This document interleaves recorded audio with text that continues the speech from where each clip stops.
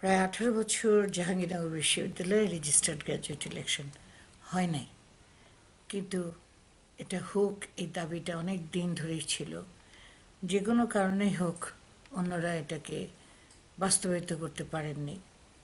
আমার উপরে একটা জোর দাবি ছিল সকল পক্ষ থেকে, সুতরাং আমি কথা দিয়েছিলাম যে আমি আমার টার্ম শেষ হবার আগেই এই রেজিস্টার্ড গ্র্যাজুয়েট ইলেকশনটা করবার চেষ্টা করব, কারণ 18 বছর এই জায়গাটা আটকে থাকা মানে হলো আমাদের যে সিলেট দিয়ে আমাদের বিশ্ববিদ্যালয়ের আইনকানুন তৈরি হয় চলে, সেইখানে ছাত্রছাত্রীদের রিপ্রেজেন্টেশন থাকে না।